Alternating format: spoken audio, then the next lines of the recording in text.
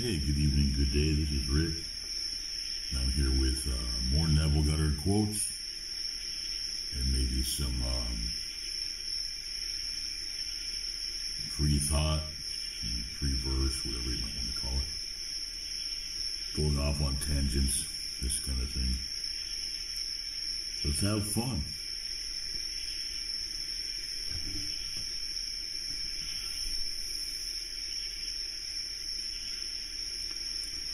Change your conception of yourself, and you will automatically change the world in which you live.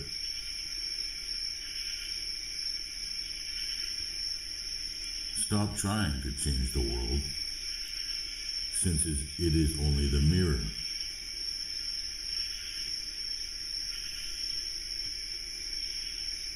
Man's attempt to change the world by force is as fruitless as breaking a mirror in the hope of changing his face.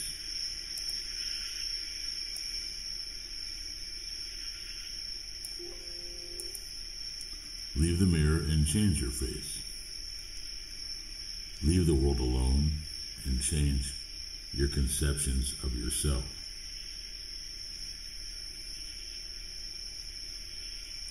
Only when one is willing to give up his present limitations and identity can he become that which he desires to be. Take your attention away from your problem and the multitude of reasons why you cannot achieve your ideal. Concentrate your attention entirely upon the thing desired. All you can possibly need or desire is already yours. Call your desires into being by imagining and feeling your wish fulfilled. You are already that which you want to be, and your refusal to believe it is the only reason you do not see it. To attempt to change circumstances before I change my own imaginal activity is to struggle against the very nature of my own being. For my own imaginal activity is animating my world.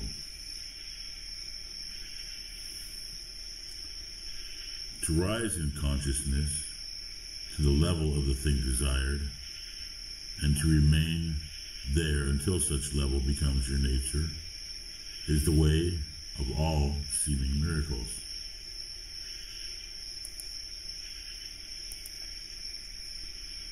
Everything depends upon our attitude towards ourselves. That which we will not affirm as true of ourselves cannot develop in our life.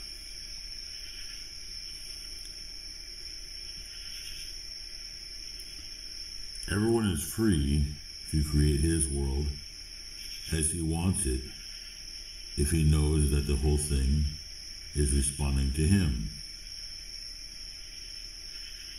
Enact a scene that implies you have what you desire, and to the degree that you are faithful to that state, it will unfold in your world and no power can stop it, for there is no other power.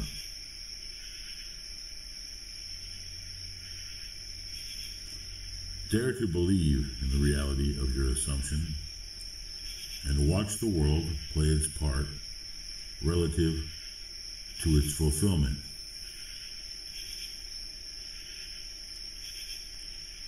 Your subconscious impressions determine the conditions of your world.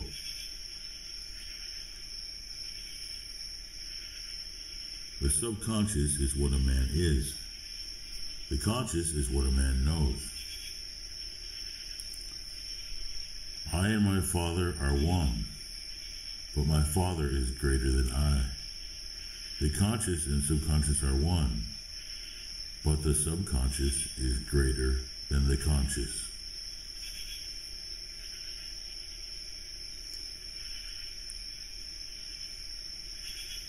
Whatever the mind of man can conceive and feel as true, the subconscious can and must objectify. Your feelings create the pattern from which your world is fashioned, and a change of feeling is a change of pattern.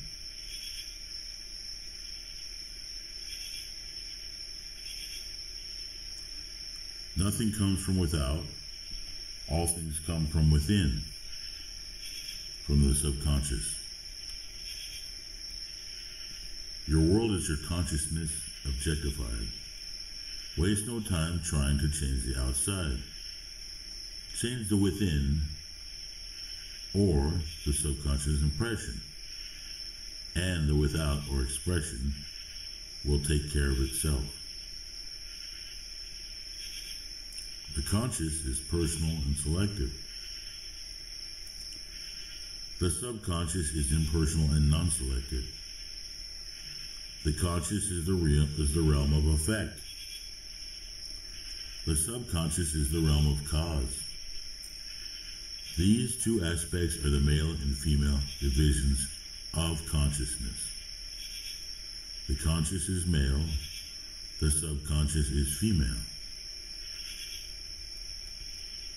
The conscious generates ideas and impresses these ideas on the subconscious. The subconscious receives ideas and gives form and expression to them. You must be in the consciousness of being or having that which you want to be or to have before you drop off to sleep. Once asleep, man has no freedom of choice. His entire slumber is dominated by his last waking concept of self. Sensation precedes manifestation and is the foundation upon which all manifestation rests. Feeling is the one and only medium through which ideas are conveyed to the subconscious. Therefore, the man who does not control his feelings may easily impress the subconscious with undesirable states. By control of feeling is not meant restraint or suppression of your feeling, but rather the discipline of self to imagine and entertain only such feeling as contributes to your happiness. Assume the feeling of your wish fulfilled and continue feeling that it is fulfilled until that which you feel objectifies itself. If a physical fact can produce a psychological state can produce a physical fact.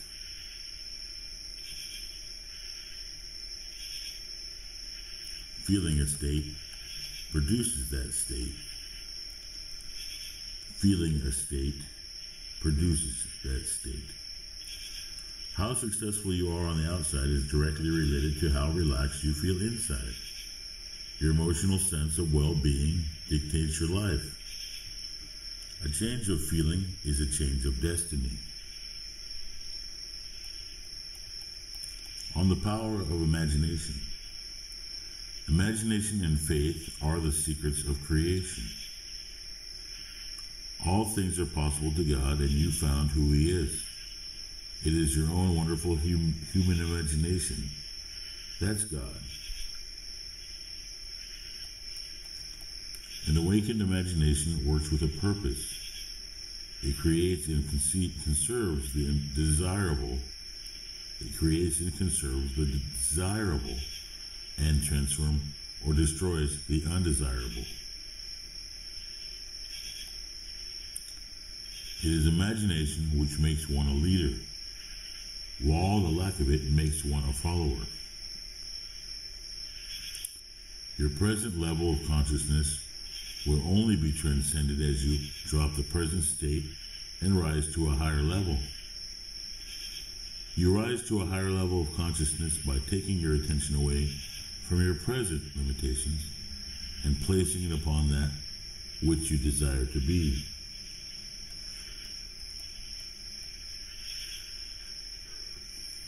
Emotional disturbances, especially suppressed emotions, are the causes of all disease. To feel intensely about a wrong without voicing or expressing that feeling is the beginning of disease in both body and environment. The whole vast world is no more than man's imagining pushed out. The whole vast world is no more than man's imagination pushed out. No quality so separates man from man as does the disciplined imagination.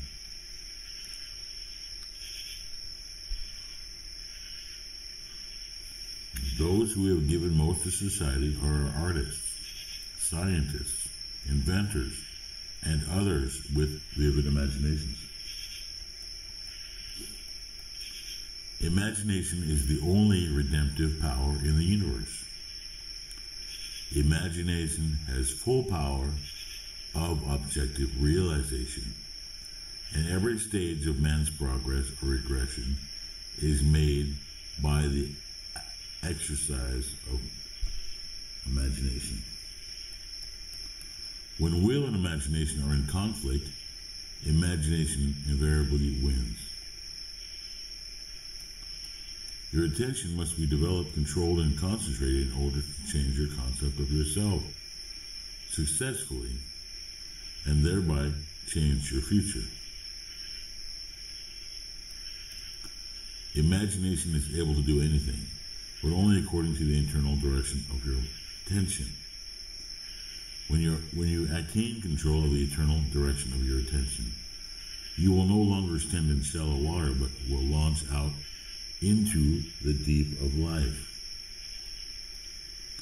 What we must work for is not the development of the will, but the education of the imagination and the steadying of attention. The undisciplined man's attention is the servant of his vision rather than its master. It is captured by the pressing rather than the important. Prayer is the art of assuming the feeling of being and having that which you want. Prayer is the master key. A key may fit one door of a house, but when it fits all doors, it may well claim to be a master key. Such and no less a key is prayer to all earthly problems. He who rises from his prayer a better man, his prayer has been granted. Prayer succeeds by avoiding conflict. Prayer is above all things easy. Its greatest enemy is effort. Quotes on meditation quotes from Neville G. All that meditation amounts to is a controlled imagination and a well-sustained attention. Simply hold the attention on a certain idea until it fills the mind and crowds all other ideas out of consciousness.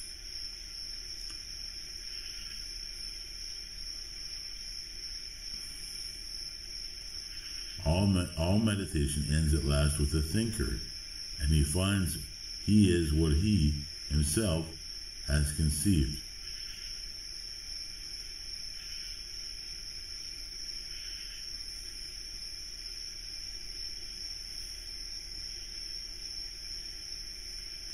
The drum of life is a psychological one, which we bring to pass by our attitudes rather than by our acts. Everything in the world bears witness of the use or misuse of man's inner talking.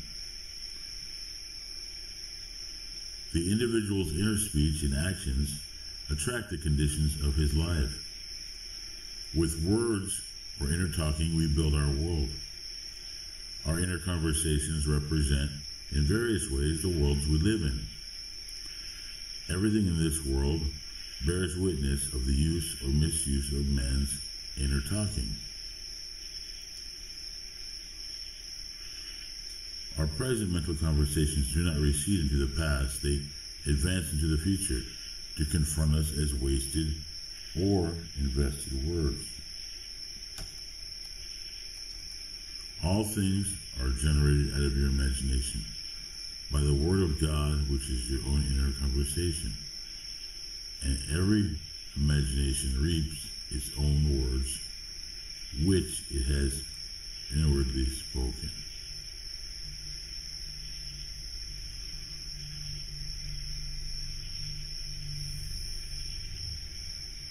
The conditions and events of your life are your children formed from the molds of your subconscious impressions in sleep.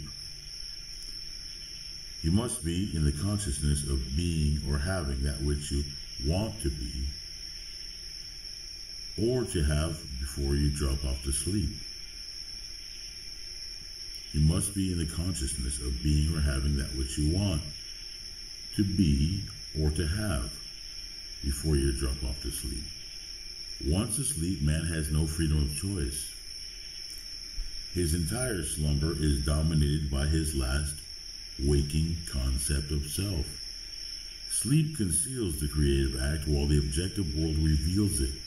In sleep, man impresses the subconscious with his conception of himself. Never go to sleep feeling discouraged or dissatisfied. Never sleep in the consciousness of failure. I like that one. Easy, practical advice. Well, hopefully easy for you. I don't know if it's easy for me, but I can sure keep it in mind, I think I never do go to sleep, but I do wake up feeling discouraged. Never go to sleep feeling discouraged or dissatisfied.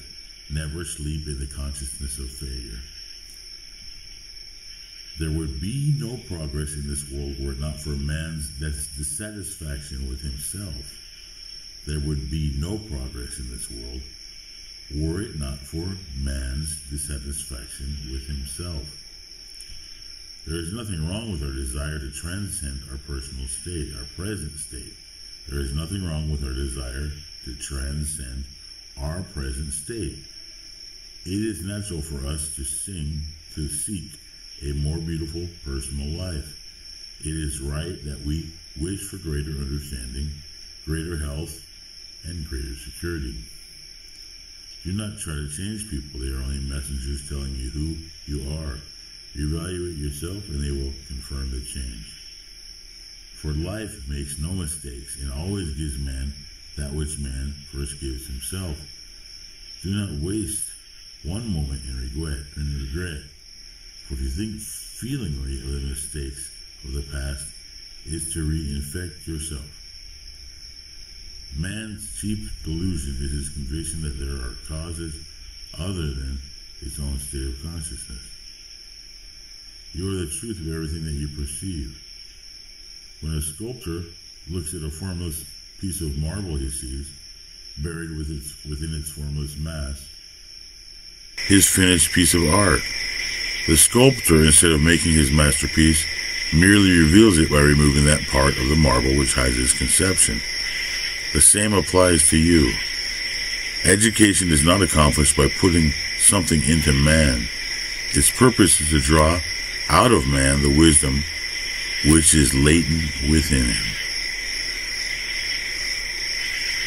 If we do not like what is happening to us, it is a sure sign that we are in the need of a change of mental diet. Spiritual growth is the gradual, I would say, transition from a God of tradition to a God of experience. Goddard has influenced many with his ideas. Last one. All right. Thanks for listening, everybody. Talk to you soon.